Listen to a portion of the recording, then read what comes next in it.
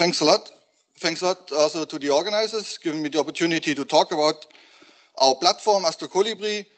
And similar to what Maria said earlier on, it all starts with the people. So we are a small but very motivated group of people running this platform and adding new features as we go along. So everybody shows the flow charts. Here's our version. I won't go through the details. I mean, we all know how we detect transients. One of the things here is that we have been talking about throughout the week about these brokers, automatic alert streams, filtering classifications, going directly to the telescopes, triggering follow-up observations fully automatically. That's perfectly fine, and that's very valid and necessary for very rapid response and many use cases and science cases. But we are still very optimistic that the human in the loop is still necessary, and people are curious and want to know what's going on in the sky at any given time. And most of the very, very high profile follow-ups will be triggered, at least that's what we believe, manually by people looking at the various events, at the incoming data, and then taking a decision. Now, historically, all these various streams of information come through different platforms, different brokers, the optical domain through the TNS, the high energy domain through GCN, LSST will come through these brokers, and it was getting more and more complicated to combine all that data and get a global picture of what's going on. And it's also not helped that many of these historic platforms don't provide the data in a very readable form. You may recognize the TNS emails that announce alerts and things like that. So it's very difficult to keep track.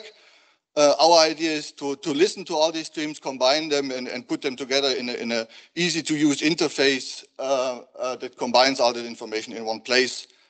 Once we have that information in one place, of course, we also know that there's a huge variety of platforms that have been developed who give very detailed information about each and every event. So we don't want to reinvent the wheel and reproduce light curves that are available elsewhere and other tools. So we have detailed links to all these existing platforms where you can dive directly into the platform without having to copy the name or remember the coordinates or do coordinate transformation from degrees to hours, minutes, and seconds, and things like that, which you probably all deal with. And of course, while we are building a new platform, we can do it in a more modernized way.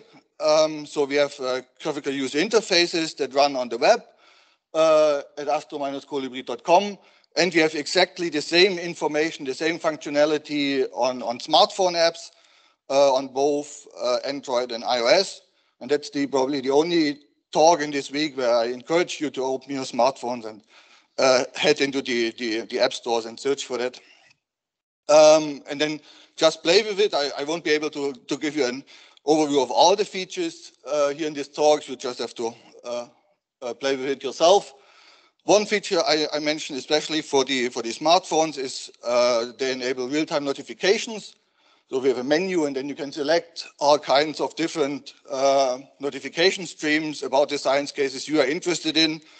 That's a bit of an old screenshot. There are more variety now, so you can select the streams that you want to get, and then you get in real time once the information is showing up on TNS or on GCN or one of these brokers, a notification on your phone, and then you can dive into the app and then into these expert platforms. So I'll show a few recent features that we added. I just show it on the web interface because it's easier to see on the screen, but again, you get this exact same things on the smartphone app. So one of the things is the configuration of your experience in some sense. So if you have user accounts, you can subscribe, so then you synchronize your settings between your web interface and the smartphone app. You can select your favorite follow-up observatory. So we have a list of predefined observatories. You can also add your own. You can also use the GPS location. If you have a small telescope in your backyard, you can use that. You can use the sky map configuration, various coordinate transformations, things like that. And then there's an information button which brings you to our main website for documentation, which also runs an API that you can access and get exactly the same information that we use to run these front ends. Another thing, we try to simplify the first view of the web interface, and there, if you want to have more information, you have this science mode button where you can switch on all the details of your events. We also calculate visibility or observability assessment for your selected observatory. So each event you can immediately see if it's visible from your favorite follow-up instrument, or if you can forget about it. Again, at the bottom there, you have this long list of these external links, which are really very helpful because they allow you to dive into these external platforms. We heard about the Gaia alerts page with the light curves and things like that yesterday, and there are various others. I guess most of them you're very well aware of. Of course, the amount of data that's coming in is ever increasing, so an important aspect of a visual tool like that is filtering. So you don't want to get swamped by all kinds of noise. We divide these filters into two classes. So one is the observatory, so the detecting observatory, and the others are event type classes. There's also all of these are buttons, so you can select them or deselect them as you want. And if you long click on any of these buttons, you open up sub-menu filters, or you press long on your phone, where you can then deselect. If you only are interested by Gaia alerts, then you deselect everything and only keep Gaia, and you only end up with the Gaia alerts, for example, or CTF or whatever.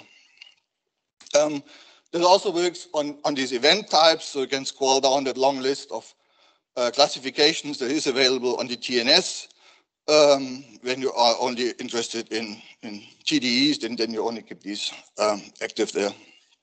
Of course, you have to be a bit careful. So we also have all of the TNS events in there, so also the unclassified ones.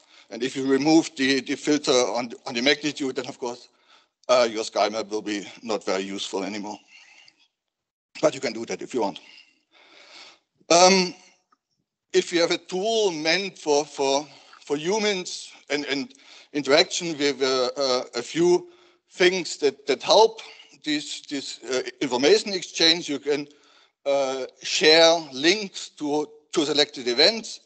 So you can send them to a colleague on your favorite Slack channel and discuss these events.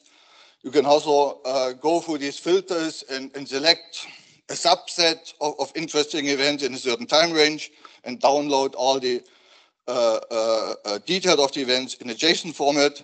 And very recently, we added a discussion forum where we think that people will start to highlight certain events that they are interested in and start discussing who is following up, if it's worthwhile to follow up that. Of course, you can interact, as I mentioned, with the platform via an API. The main website there is just replace the .com by .science. You get the documentation and notebooks and all these things. And we, if you want to interact now with these GPTs, we also have an Astro-Colibri GPT since last week, which works surprisingly well. So you can ask questions like, what is the most interesting supernova detected over the last month? And it will give you an answer.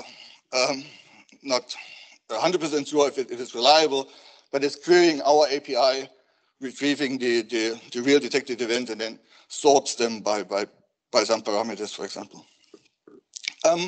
One thing I mentioned before concluding, so we also provide tools to optimize or facilitate follow-up observations. So I mentioned this visibility plot, but of course for gravitational wave, a single point in space is not sufficient. So again, we run another platform called TalPy in an API that you can then request an observation plan to follow up gravitational wave events, so that optimizes your tiling pattern in the sky by cross-correlating with galaxies and all these things, and to get the results directly in the front end. That brings me to the conclusion. So I've shown you the new platform. I hope you have fun with that.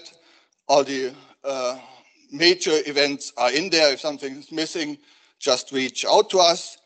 You have all these links where you find additional information. We are also running a series of workshops. The next one is in the Paris, France area in September. So please feel free to join that one. Thank you very much. It was a very, very nice talk.